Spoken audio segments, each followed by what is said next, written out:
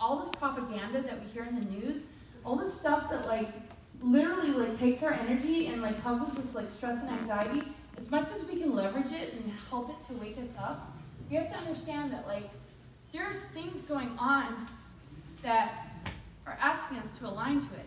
It takes a lot of humility to be able to receive it though, because you know, duality is taught to us, where we swing from either we're full of ourselves or we have no self-worth. And we're always like struggling with our third chakra, like, because we're in a 3D so-called earth, right?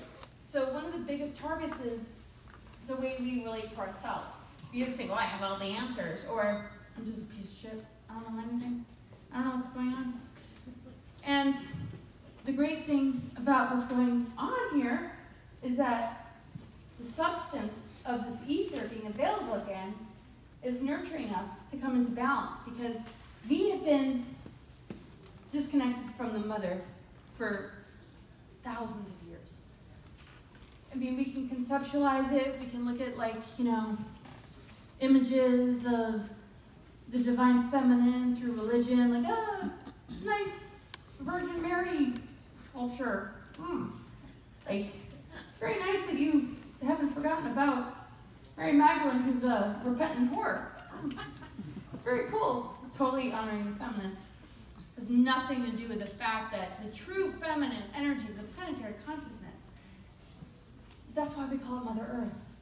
It doesn't mean that it's not completely and totally in oneness and balance with the masculine. That Christ consciousness is the 12-strand DNA awakening. It's the avatar consciousness. And the thing that seals the deal and protects us from further wars like we've seen in Lyra and the Orion Wars, and the reptilians just like completely, you know, getting their hooks in and just, and the fact that we're in this situation is, what is the real goal here?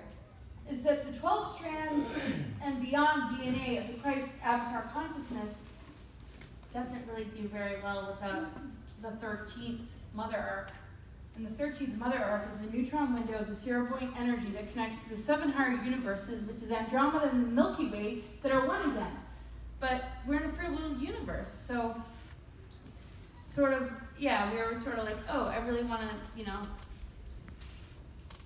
lose all that. So when we start to activate it in our chakra system, it's actually an infinity spiral. 8th and 9th, as far as the stargates on Earth, are very much around like China, Tibet, and